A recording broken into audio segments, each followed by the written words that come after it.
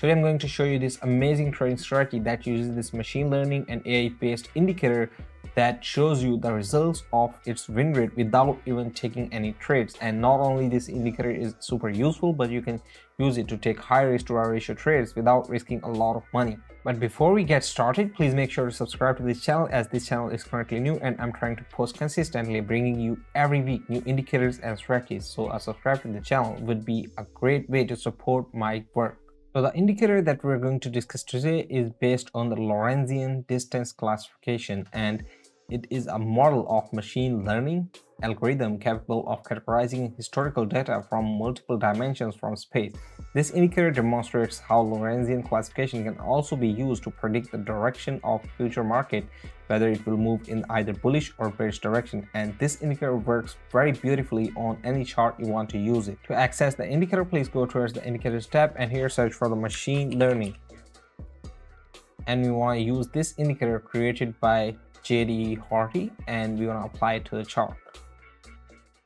Now that the indicator is added, let's go ahead and talk about what are the components of this indicator. First of all, let me go towards the setting, and here I want to increase the thickness of this line so that you can see it a little bit better.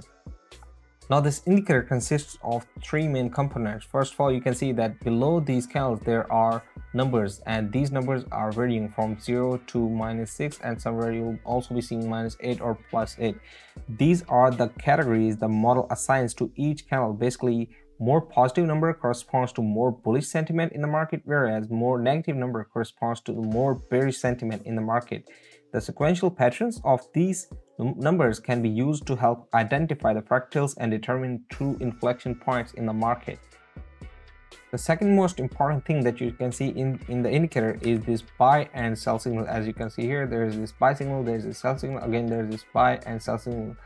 The intensity of the color of these buy and sell signals is based upon how the indicator thinks how much strong the signal is. For example, here you can see the signal is pretty much red, so this is a strong sell signal, and here you can see that this is a faded red, so this means that this signal is not a very strong sell signal. And similarly, in the buy signal, there will be some signals that are purely green, but some signals that are a little bit transparent, that would not mean that it is a very strong buy signal. The last and final thing that you can see inside the indicator is this moving average line, and this is an estimate based on the kernel regression using the rational quadratic kernel. It serves as the additional confirmation for the model's prediction whenever it gives us buy or sell signals.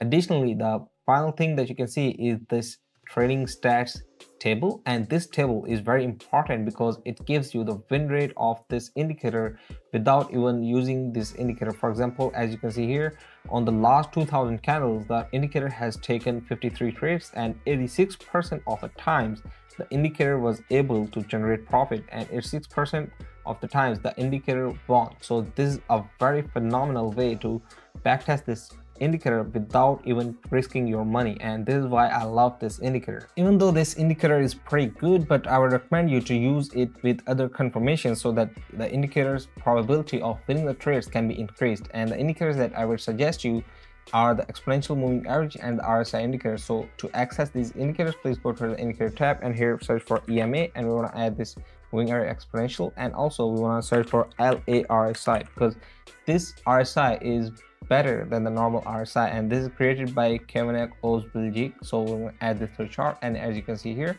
the indicators are added. And now let's go ahead and talk about the trading strategy of using these indicators. First of all, we have to go towards the EMA settings, and here you want to change the inputs from lengths from 9 to 200 so that it becomes a slow period EMA. And also inside the LARSI indicator settings, you want to go towards the settings tab, and here you want to change the color of these lines, and also you want to make them a little bit thicker so that you can see them more clearly onto the chart.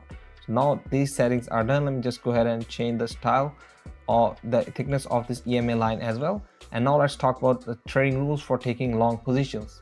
The trading rules for taking long positions are as follows. First of all, the EMA line should be crossing this 20 level so that it shows us that the market is going to move towards the bullish momentum. The second rule is that the indicator should plot a buy signal, as you can see here, and also the price action should be closing above the 200 period EMA. This would make that the overall trend in the market is in the bullish direction.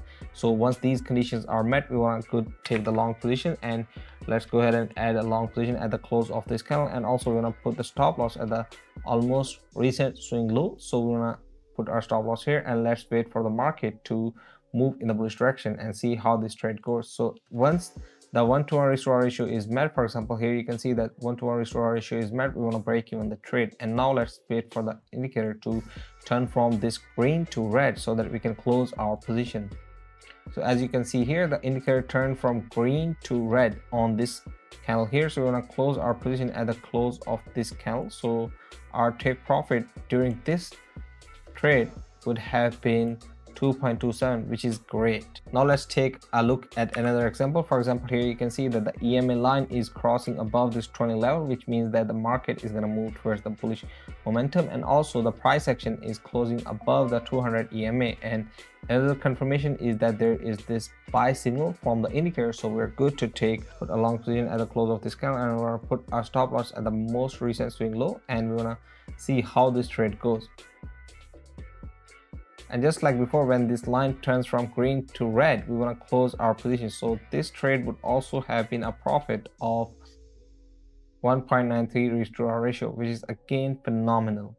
Now let's go ahead and talk about the trading rules for taking short positions. The first rule is that this EMA line should be crossing this 80 level, which would mean that the momentum is shifting from buyers to sellers, and also the price action should be happening below the 200 EMA line, and also there should be a sell signal from the indicator. Once these three conditions are met, we want to take the short position, and we want to put our entry at the close of this candle here, and we want to put our stop loss at the most recent swing high, and we want to wait for this line to turn from red to green, and that's where we'll close our position. So as you can see, the line turns from red to green at the close of this candle, so we'll close our position at the close of this candle, and this trade is a profit of 2.3 restore ratio, which is very good. Now again, you want to break even your position as soon as the 1-to-1 restore ratio is met, so that you are saved from the stop loss. And once you follow this strategy, your risk management will also improve.